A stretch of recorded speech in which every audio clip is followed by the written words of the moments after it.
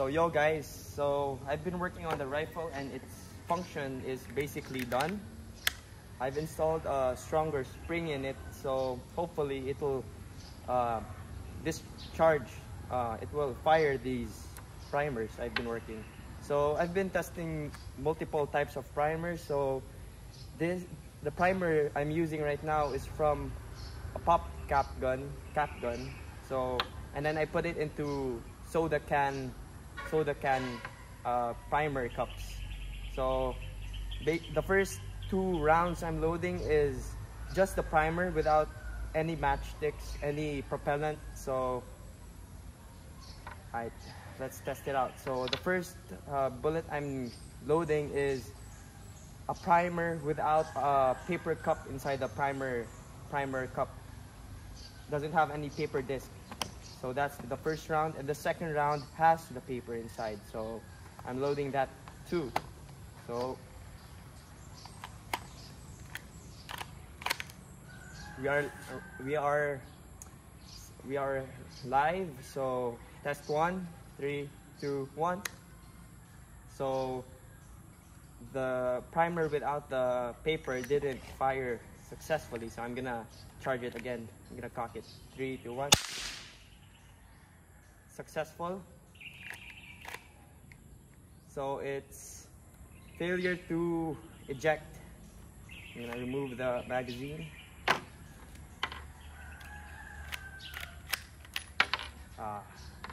So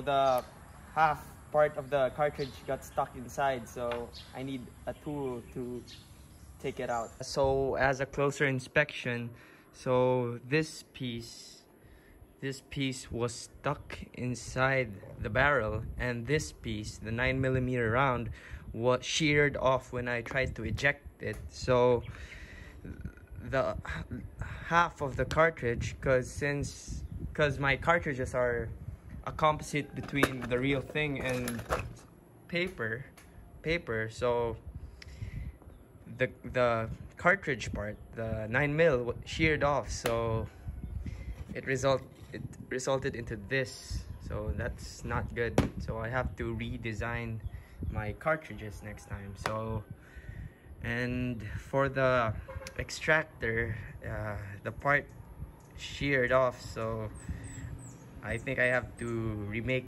the extractor. As you can see, that's sheared off. So I fixed the problem with the extractor and the stock cartridge. So I'm gonna test fire the second blank round. So this is the one with the paper disc inside the primer cup. So I'm loading it, only one. Insert. 3, 2, 1. Failure to fire. Failure to fire again. Okay, so it's actually hot, but the primer seems to be crushed, so I don't think this will fire anymore.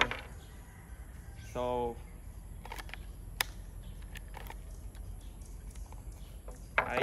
the second test is a cartridge with a primer cup that doesn't have the paper and has 5 match heads. So I'm loading it.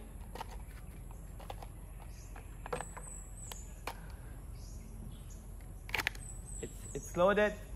Firing. 3, 2, 1. Failure to fire. Didn't think. I'm gonna recock it. 3, 2, 1. Didn't fire again. I'm gonna eject the round. Once again, the primer is crushed, but it didn't fire. So that's a dead round. So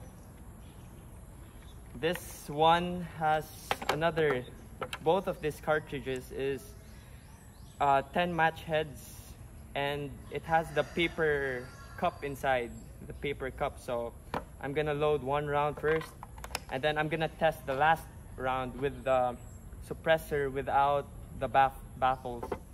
So this is 10 match head. Okay, 3, 2, 1. Failure to fire again.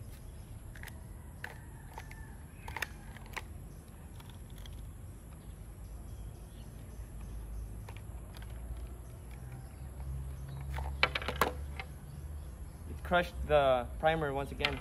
Maybe it's the firing pin. I'll disassemble it real quick.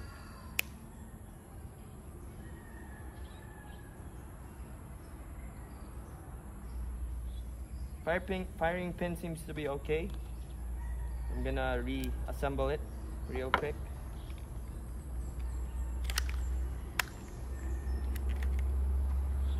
Alright, this was the crushed round.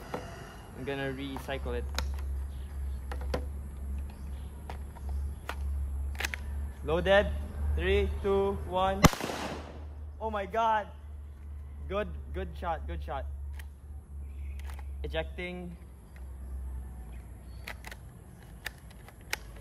Failure to eject. The magazine's okay. Alright.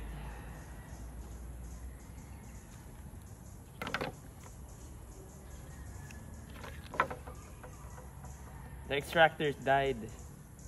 Yeah, this extractor's dead.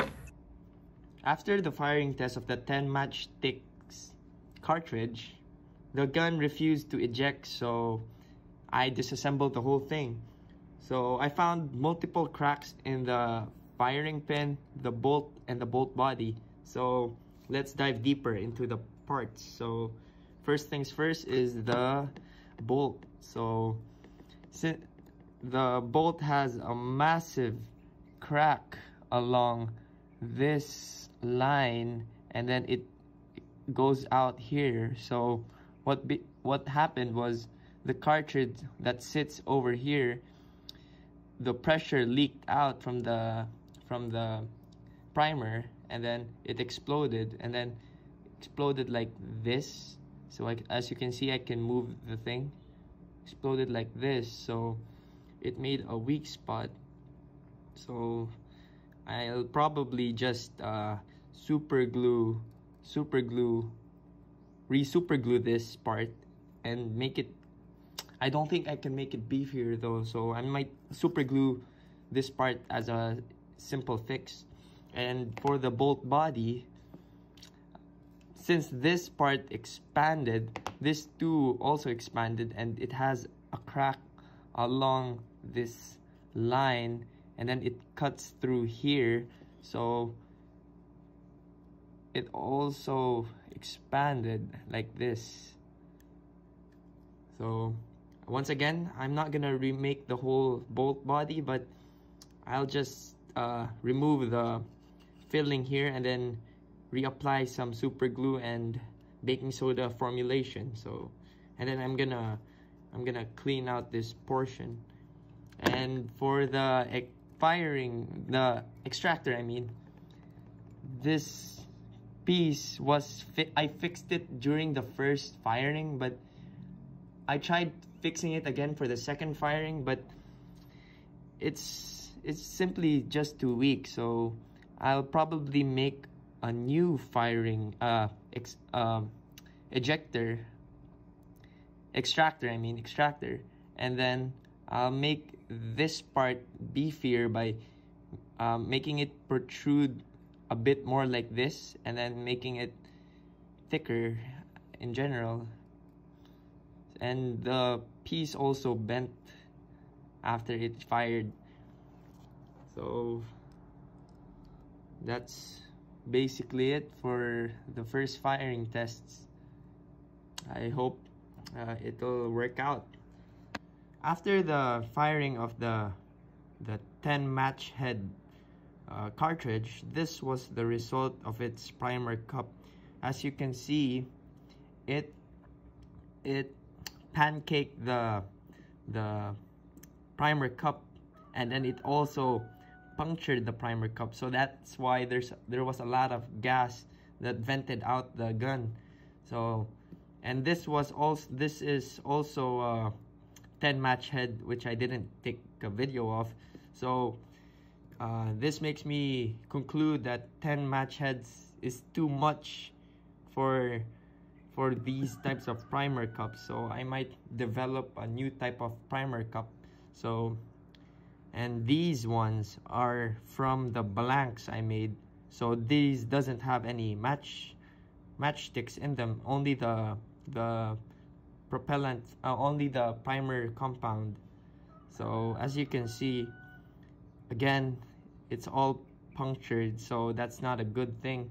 So the first thing I might do is I might change the profile of the firing pin, because this profile, it's simply too sharp because it makes a hole. So I might do that. And the second thing is I might change the way I make the primer cups, because how I make the primer cups is I take soda metal like this. Hold up. Soda metal like this, and then I cut it into a disc like this, and then I use the cartridge of the 9mm to basically punch and make cups like these. So I might change this soda can for maybe a copper piece of steel, copper piece of plate, like something like this. So I don't know, I might find it online, but I'm not really sure at the moment. So I'll figure it out maybe next couple of videos. Thanks for watching.